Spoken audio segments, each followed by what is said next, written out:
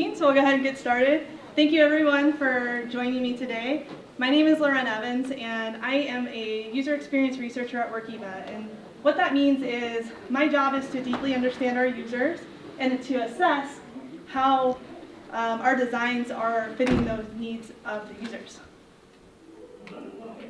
So I have a deep interest in discovery cycles because of my job, and that I think is a bigger part of what I like to call discovery operations. So TLDR is, are you talking to customers? Kind of like our keynote speaker was talking about, you need to be talking to customers. This is how to do it in a structured, scientific way. And so discovery ops is that act of gathering data and making sure your design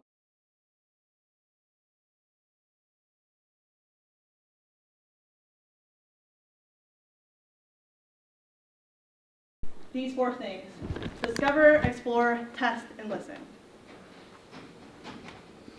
So I'm one of those UX people that doesn't make things pretty. So this is the one graphic that I made, and just bear with me. But kind of depends, one, where you're at in the product development lifecycle, and how much you either know or you don't know. So who does these? Who does a discovery cycle? And typically, if you have the luxury of having a UX team, and I say it's a luxury because not everybody does, or you have product managers, typically it's a UX designer, if you're lucky enough to have a UX researcher, a product manager, and maybe an engineer or a front-end engineer that really cares about the user need. And that's usually your discovery triad, rhombus, whatever you want to call it. But I like to think that it's not just restricted or siloed to that group. I like to think it's everybody's responsibility. So if you're an engineer, you need to be making sure that you know what you're building, why you're building it, who you're building it for, because your input and everybody's input really kind of aggregates that up into a shared understanding that could be leveraged differently than, say, the four people that typically always do it. So another example is maybe you're a DevOps team. You don't have a typical customer, but your customers are other engineers. You're still building product for people, and you need to be making sure that you're hitting those needs. Maybe you're in marketing, or you're in, outside of R&D. You can still be doing discovery cycles and making sure what you're building is on the right track. So product development is a series of best guesses, and I like to ask, have you ever had a time you built something, you shipped something out, and it just got scrapped, or you had to rework it? Raise your hand. Have you had that happen to you? How did that make you feel? Mad, right? It's frustrating. You put your blood, sweat, and tears into this stuff. You care about this. You're motivated, whether it's money, whether it's self-satisfaction that you're making something cool and better for people and putting the best technology to it. But this, and I'm going to say it quite frankly, when you have to scrap it, you failed. You failed in some degree, right? So product development is a series of best guesses.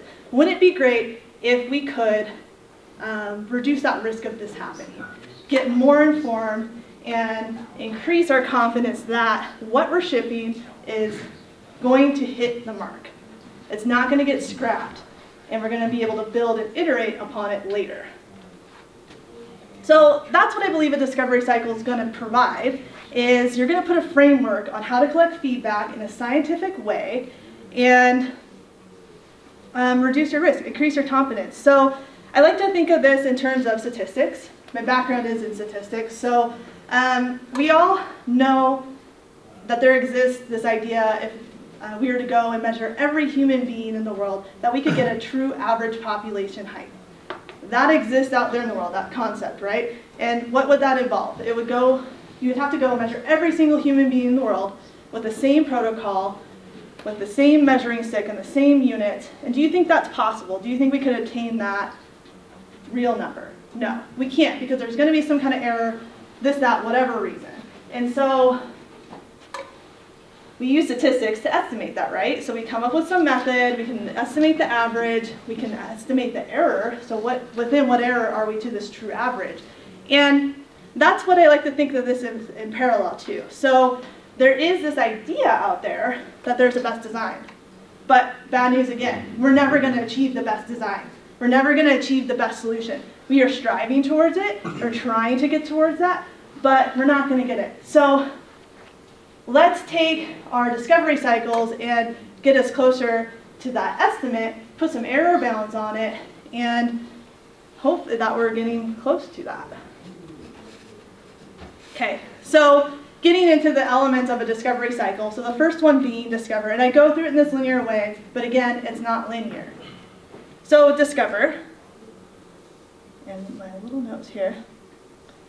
So this is where we define the who, the what, the need, and the real delight. So who? Who are you building this for? So in the last talk I was noticing there's a lot of customers. Listen to your customers, but does customer equal user? Does buyer equal user? So who here uses Slack for work? Raise your hand. Okay. Who here was involved in buying Slack or in the decision-making process? Raise your hand. Okay, so a very small subset of people that raise their hand, right? So that's a good example. The people that raise their hand that were involved, they are users of Slack. They didn't buy it. So sometimes people who are your users are using your product and it's not in their control. So you need to know that distinction. Also, do you have different types of users? So in UX we call these personas, but they're quite simply, they're groups of users doing the same things. They share some kind of demographics, and typically the needs vary across these user groups. So understanding how those things vary, you need to know that, because what you address for one group of users might be a pitfall for another group. So a recent example, and I'm probably saying this wrong because I don't say up to date on recent events, but my husband shared this with me. So Uber, they put out this feature that you could book with drivers that had a certain average. So you could block lower rated drivers. So that's great as a consumer, as a writer, because you go, great, I'm going to have a better experience. I'm not going to get stuck with these poor drivers. But what do you think how that impacted the drivers? The ones with the lower scores. They're going to be unhappy users. And maybe that was a conscious decision. But you need to be aware of those as you're making them. So users have problems, they have wants, they have needs, and to them, when you talk to them, they're going to be like this turtle. They're like, I'm struggling. But that's what we're trying to discover in this discover phase is, what are these things? Okay? And if you don't know these things, you go to test, you figure it out, you choose a method to get that data. But once you have those, you want to structure a problem statement. So this is a very kind of like North Star thing that you write out. It could be a paragraph, it could be a sentence, whatever. But it's a shared thing that everybody knows, engineering team, UX, discovery tribe, whatever it is, what problem are we trying to solve, who are we solving it for, how are they doing it today? Okay, so you just have that out there, it's your North Star. So some other things to keep in mind when you're coming into these problems, you're going to have baggage, aka biases. So you're going to have hypotheses and assumptions. Document those. Know what those are and be able to distinguish what is actual data and what is an assumption, and how do I make sure that I'm validating that assumption or I'm not. Okay? And that goes, identify the unknown. So if you start writing out these hypotheses and assumptions, you're going to go, we actually don't know that. We don't know that. Okay, these are unknowns. These are what we need to get answers to. Know your scope. So again, with the whole idea of the different groups of users, who are you targeting? Are you only targeting a little subsection of their workflow, or are you trying to solve the entire thing? What is that scope? And is there any previous research you can leverage? So if you get good at doing discovery cycles, you should have a wealth of documentation, which we'll talk about later, where you can go back and say, yep, we got some information here and here, we can piece that together, and we're already on a faster path. So into the next phase of explore. So how are you going to solve this? And this is likely everybody's favorite stage, right? We want to rush through discover, and we just want to go stick, how are you going to solve this? Let's solution. This is great. We like solutioning. And this is typically where your UX designer or your whoever is making the front end stuff or what have you goes off, comes back with this shiny prototype, says, here, this is what we're going to build. And you go, maybe as an engineer, you go, okay, I guess that's what we should build.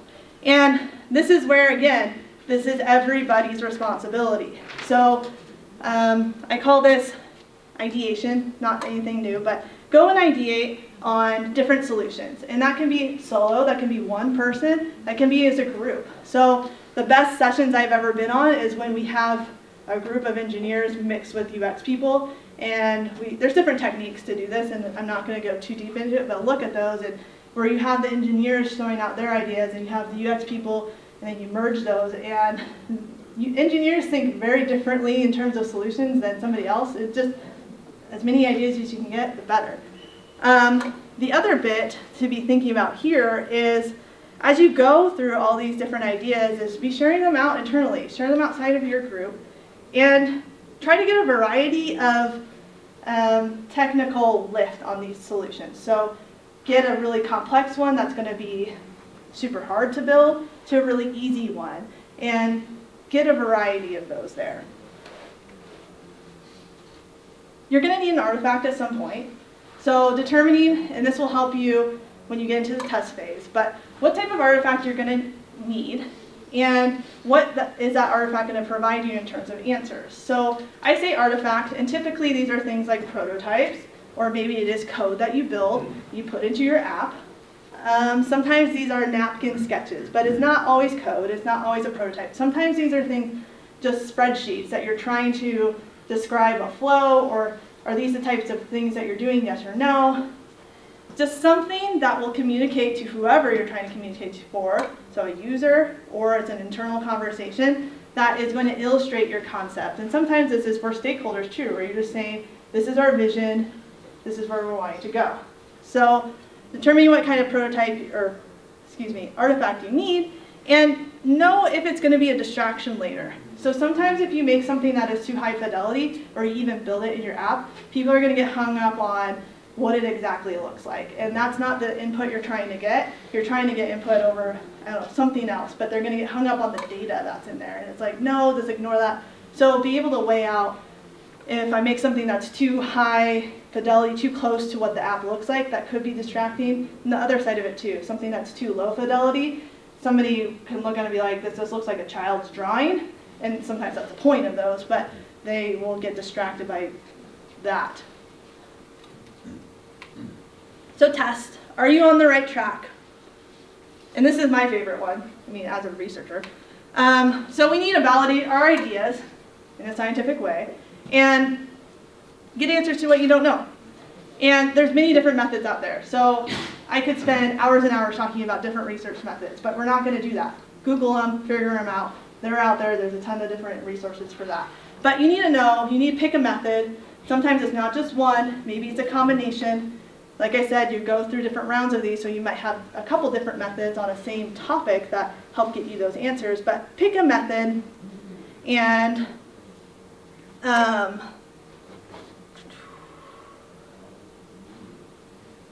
start testing your ideas. So get that user feedback. So you need to know, who are you going to test with? Is this something that we're going to test with internal users, if you have that available to you?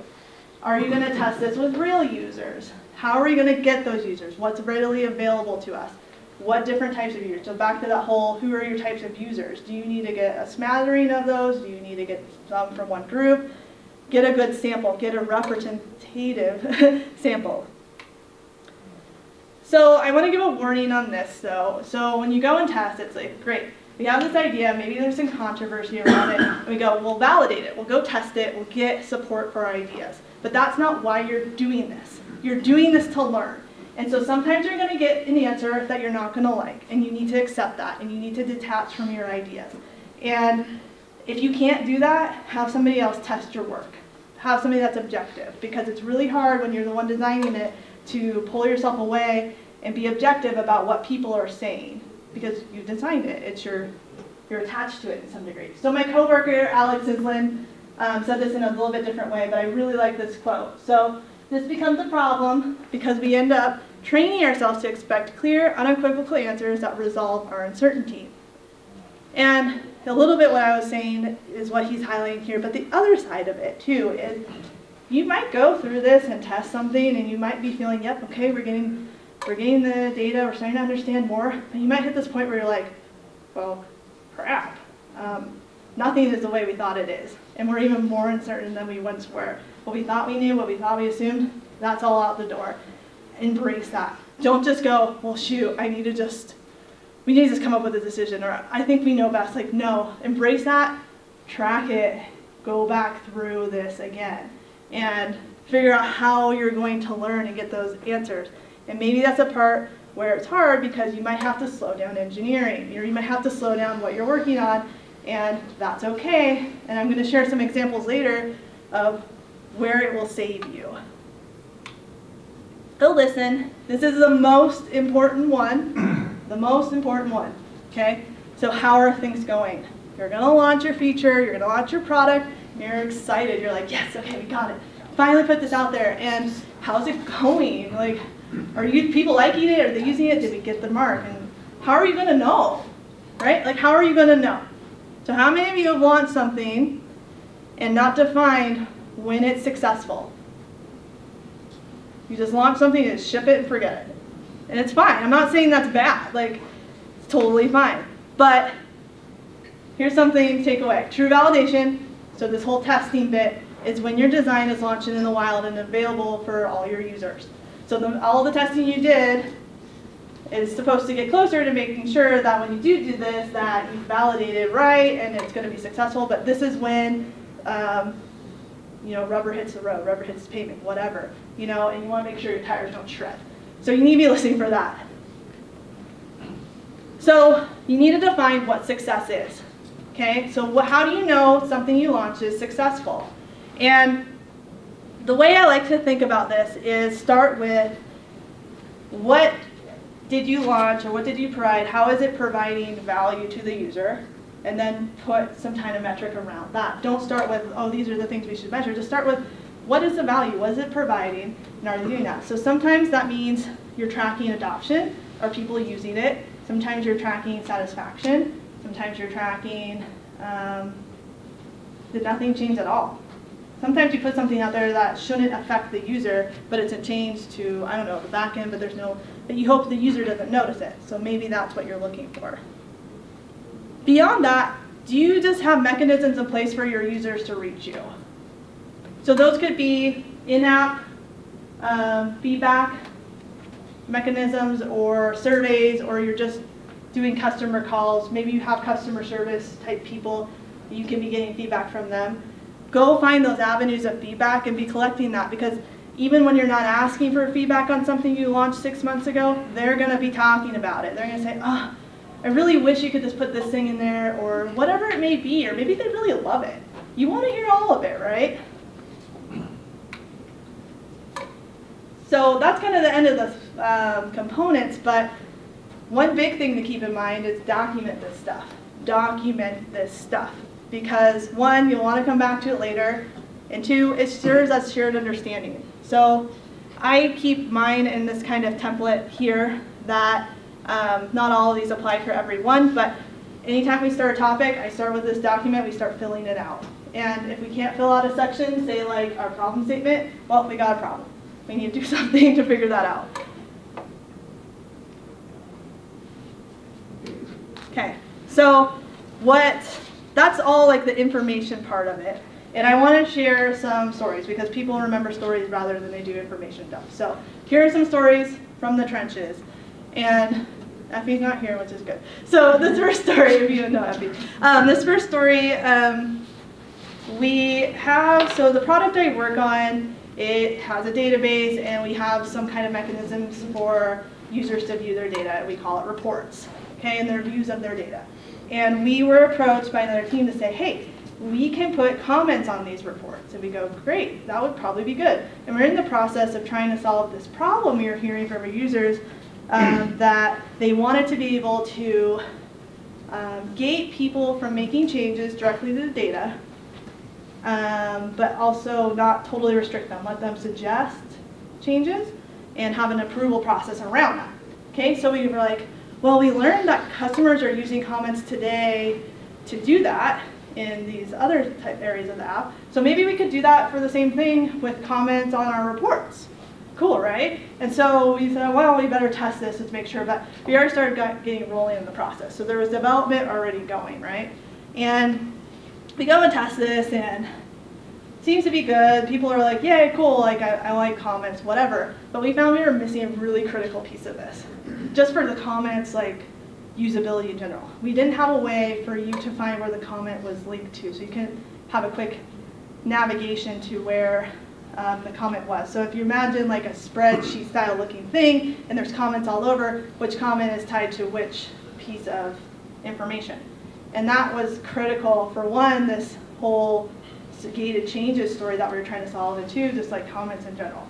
So we came back to the team and said, hey, we need this piece of it, can you do it? Can this be a part of it when we launch it? And they said, that's really technically heavy, no. So we said, okay, and this is where I just kind of left it off, and you guys make a decision, I give you the data, and they decided not to launch it.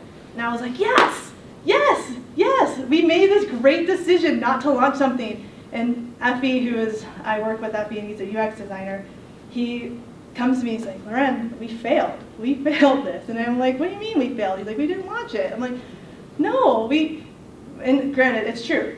We failed in the sense that we spent time to develop something and went down this path of solution. It was expensive, but we didn't fail because we didn't launch something that would ultimately be not fitting the user need and could ultimately piss them off. Because you launch this thing, and why doesn't it have it here? I can't use it, but I want to use it, and you're like teasing me because you put this in the app. So that was a win. Effie doesn't see it, I still think he holds on to that, but it's okay. I'm still like, yes, it was a win. I love it. We made a very data-informed decision that while it was expensive, because we did start going with it, we made the right decision, and it was great. So story number 2, and I get to share all my stories. I didn't think I'd have time, but story number 2 is, let me remember, same with the same team. So the whole bit about expecting clear and unequivocal answers. So sometimes you're going to be showing like 2 different versions of a prototype, and you're going to be like, okay, they want prototype A, they want prototype B. You do A/B testing because that's all the hotness right now. Like, yeah, let's A/B test. And I hate A/B testing. I hate it. Because it's like one of those things that's like, you're going to get an answer as to A is better than B or B is better than A. And it's not always like that. And so this example of this is, again, we have data, and we have a way for you to look at all your data. And one of the ways we display it is in this table-y style format. And we were trying to make it more performant, so we found a way that would change how it was displayed, and it was like in a list view. But it took away some functionality in the prior version, and we were unsure if users were going to be okay with that. We didn't have feedback mechanisms in place to know what they use on that, so we couldn't tell, oh, we know users use these functionalities over here, so let's talk to them. We didn't know, so we're like, well, we'll go talk to our users. So we talked to them, we showed them this new design, compared to what they had now, and said, what would you prefer, that type of thing. And it wasn't just a clear answer of like, I prefer this one or I prefer this one. So what we ended up doing was making a toggle so that they could choose. And then we come back and listen and say, okay, are they choosing one version or the other? And is that clear? And we found that they're not. We went back and looked at it and we said, actually they're not. They're still using both. So they're using elements of both. So that might require an iteration again to completely solve that problem. Oh, and I missed a really important thing on the last story, which makes me really excited because it was recent. So back to that other story, the whole gated changes, we never solved that, right? Like we didn't ship something and our customers really wanted it. We didn't solve it. Well, we came back and we did. And we made the better solution for it. And guess what? It's so far, like from what I see, it's good. And it's hitting, like people are using it, doesn't mean, but we're still in the process of discovering if that is hitting the mark. But we came back and made a better solution for it. We actually launched something recently. And that was an example of where we went through that discovery cycle probably like 3 or 4 times, I would want to say. We didn't just do it once and one and done. Last example. So our users use different types of products in conjunction with ours. And a lot of times they'll be asking for features of those other products to be in our environment. And sometimes there's a lot of features there, and we're like, maybe we should come up with a way for them to use their tool and better with our tool. So we came up with a way for them to do that. And it was going to be for a narrow subset of users. We targeted one piece of software that they use the most, and we said, well, we'll kind of let them work with that because we know that's what they use the most. And sorry, I have to be super vague because some of this stuff I cannot share, so I'm just talking very vague, and it's intentional. But we put this out there, and we kept hearing more of the same feedback that it was supposed to solve, and we're like, what the heck's going on?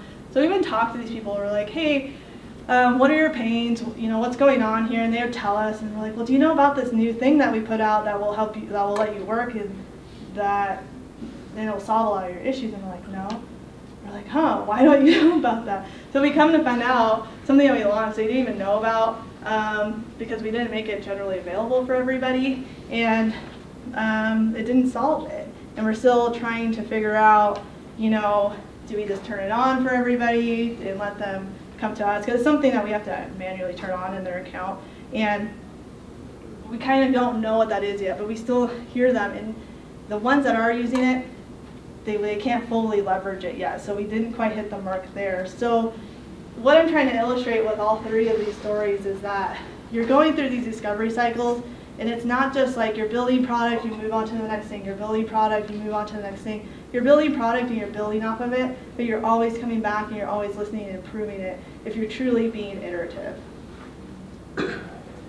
So what I want you to take away from this, and my last slide here. Let's make sure, because I wrote a really nice thing. Okay, so I don't think that you need to start huge on this. I don't think what I'm trying to say is like don't start just think you need to do full-blown discovery cycles if you're not doing them. Start with something small. Start with sitting in on a call with a user, and maybe that's with your customer service people. Maybe somebody in your company is already doing this kind of stuff. Just sit in and listen to it. Multitask, whatever you need to do. Just start absorbing this stuff. And you'll start to hear really small things. So I find this incredible. And like we'll have an engineer sit on a call, and it's for a topic, and we're not even thinking about something, but they'll see something like, oh, that's not right, that's a bug. They'll go in and fix the code. And it doesn't have to be a whole big thing, right? It's just, oh, I saw that's a bug, and usually you have to go and ticket it, blah, blah, blah, and maybe it gets touched, it gets put in your backlog and all stuff. But in that moment, engineers like, oh, I'm sitting on this call, oh, that's weird, oh, this is just like something to fix really quick. And that's a win, right? And you don't have to do, and that's not even a whole discovery cycle. And one of the points I missed was, you don't do this for everything. You need to weigh the cost to benefit on this kind of stuff. Because you can over-engineer this and say, we need discovery on everything. We need to do everything. Jade likes to call it analysis paralysis. Like, we can sit here and talk and do interviews and like do this till we're blue in the face, but at some point it doesn't become fruitful.